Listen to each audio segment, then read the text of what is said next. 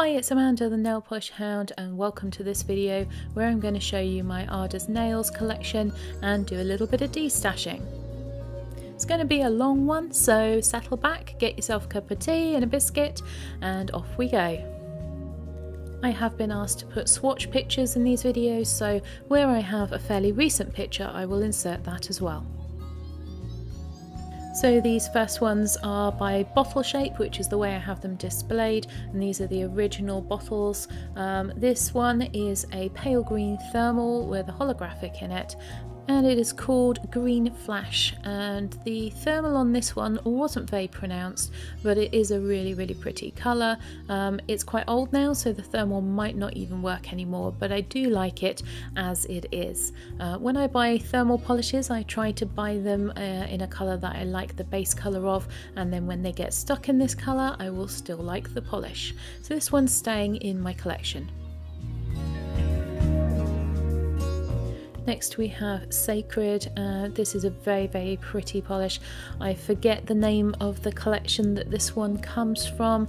Kat did later put the collection names on the bottom of the polishes, which I really appreciate, but this one I forget. I could look it up, but I haven't got time, so I'm sure Claire will let us know in the comments below.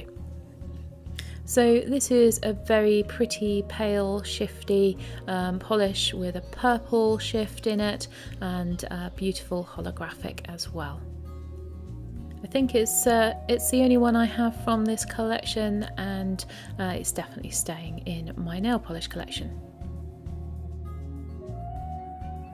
Next we have this beautiful pink with a gold shimmer glitter in it, and this was given to me by Claire Gray.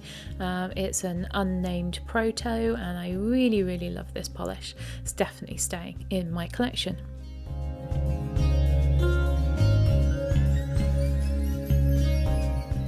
Next we have another unnamed prototype.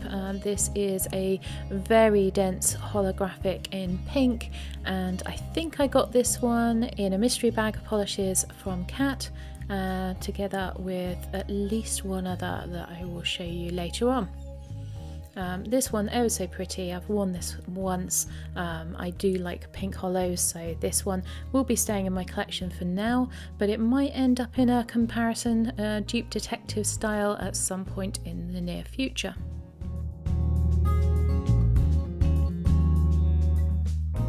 Next we have Yas, and this one was given to me again by Claire Gray, and it is a beautiful dark ruby colour with again a ton of holographic glitter in it. I love this polish and it is staying.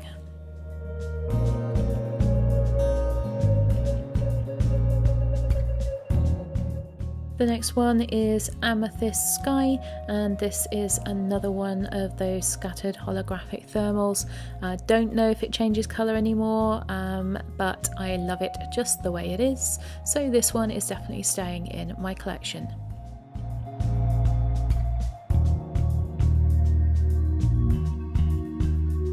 This one is Mantis. It is another polish that is jam-packed with holographic glitter. You can sense a bit of a theme here. A lot of my Ard As Nails polishes are holographics, and I thought I'd worn this one, but I cannot find the swatch picture for it. It's definitely staying in my collection though.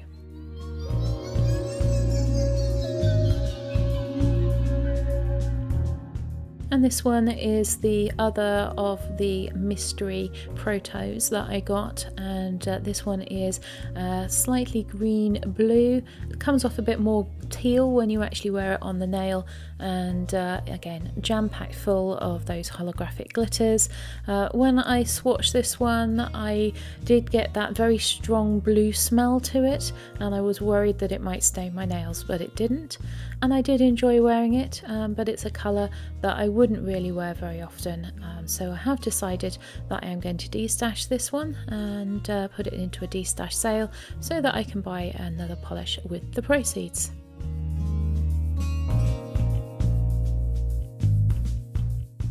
Next we have Gunpowder, and this is one of 2 polishes that I own from another collection that I cannot remember the name of, but it is a beautiful blue with a bit of a shift and a shimmer in it, a really dark blue that I really love.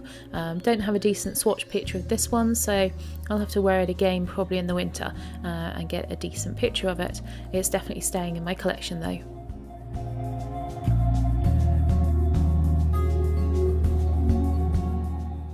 And this is the other one that I have from that collection, and this one has got a very similar finish, and it is called Fireworks. I really love this polish as well, definitely staying in my collection.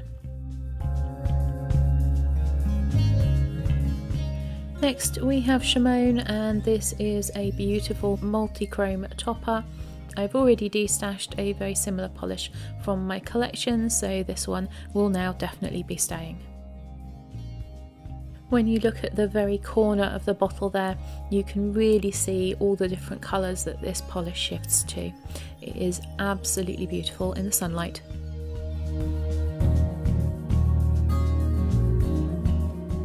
This one is called Twilight, and it's from the Oh So Shifty collection. I can't remember the name of that one.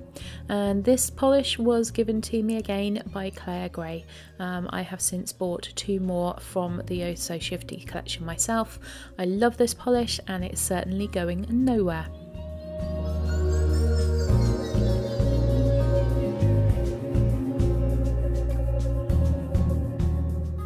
Then moving into the polishes that were in the interim bottles from Ard As Nails, slightly taller than the others but very similar to look at. This one is Big Effing Eyes but a Nice Fish, and it is a very dark blue, indigo, almost black holographic polish. It looks pretty much black on the nails, and I really love this one. So yeah, staying in my collection as well.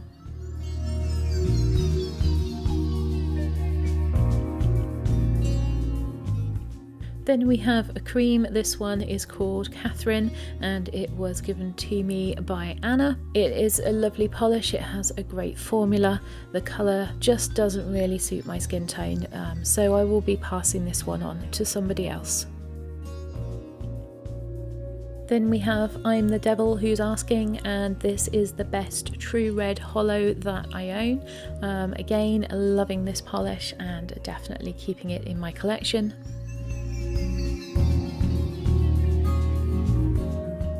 And moving into the new shape bottles, first of all I have a few creams, and every single Ard As Nails cream polish that I have tried has been brilliant.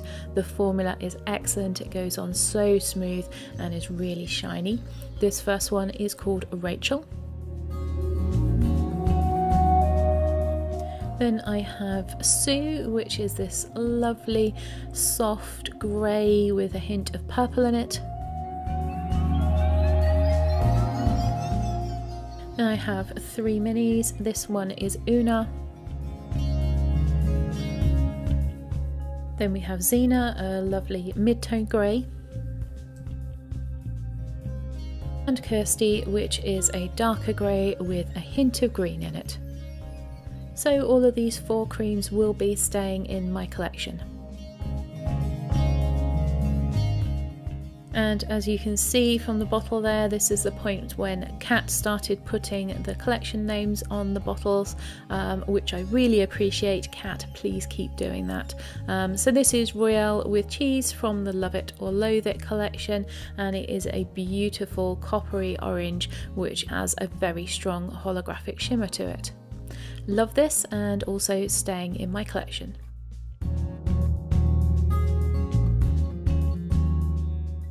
Then we have I Love You Ken from the Child of the 80s duo. I don't have the other one, but I might be getting it at some point, as Claire said that she might be able to pass the other one on to me. But this one is I Love You Ken, and it is the duck egg blue with that beautiful gold and copper shimmer in it. Really love this one. Kat's really good at making this type of polish. So no surprises, this one is staying in my collection too. So then we have the other two polishes that I have from the Oh So Shifty collection, and this one is called Nebula, and again you can see that beautiful holographic finish and the shift in this polish too. This one will be staying in my collection, and so will the other one that I bought. This one is Aurora, and I think it is my favourite of all of the Oh So Shifty polishes.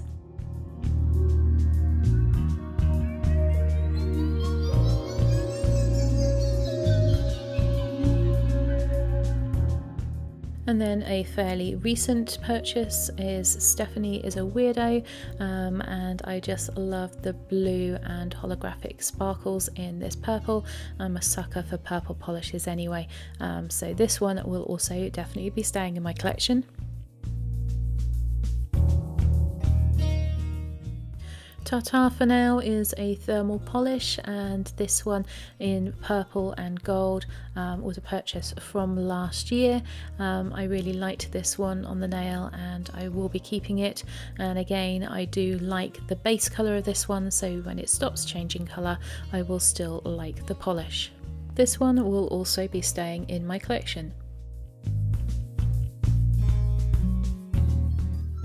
Next we have my proto bottle of what was released as Try Harder Unicorn, and this is a tri-thermal polish that was based on a picture that I sent to Kat of a unicorn cake, and it was a collaboration polish with her. And so obviously I'm going to be keeping this polish in my collection too. And the last polishes that I have here are the ones that were released by Kat last year to help raise money for Breast Cancer Ireland. And the first one, January's polish, was Magic, which really is this magical topper. I love this polish, and it's definitely staying in my collection.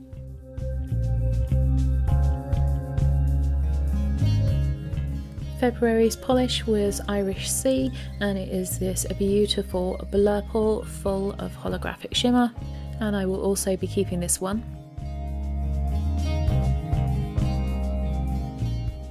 March's polish was this unusual thermal polish called Erin. Unfortunately this one didn't really suit my skin tone, so this one will be destashed.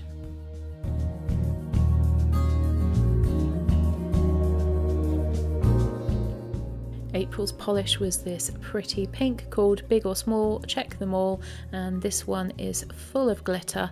It looks like there's silver and gold glitter in here, and at some lights it catches and almost looks purple. I don't know if I was imagining that. Anyway, it's a pretty polish, but not one that I think I'm going to reach for again, so I am going to be destashing this one. June's polish was the Emerald Isle, and this is a lovely green full of holographic glitter and iridescent flakies, and this finish is absolutely adorable. I love it, and I will definitely be keeping this polish.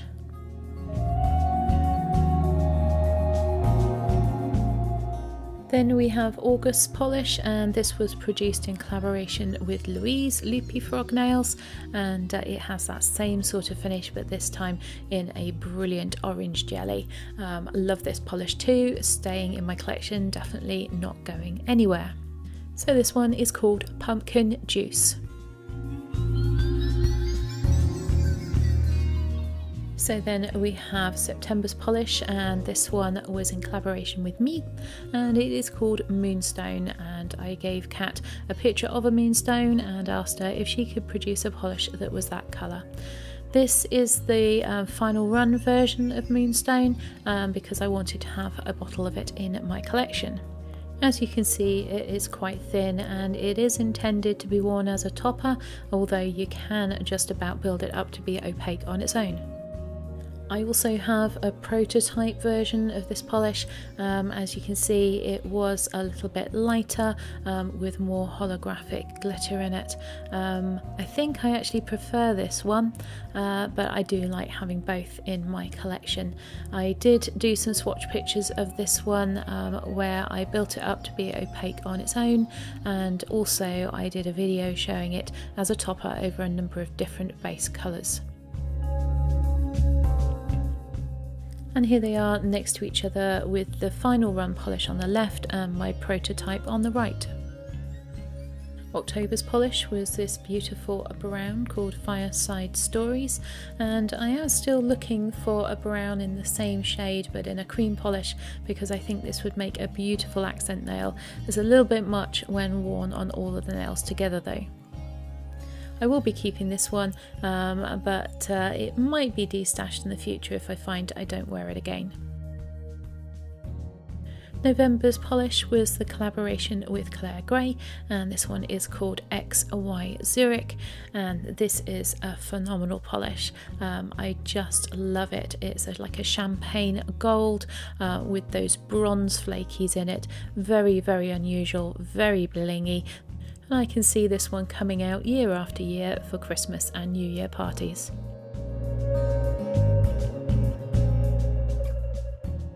And finally, from those charity polishes, we have December's polish. This is called Gloria, and it was made in collaboration with Catherine, Mrs. Cronel, and it is a beautiful purple with gold flakies in it. It's a little bit similar to some of the other polishes that I own, but when you look at the thermal polish alongside this one, you can see that they are a slightly different shade.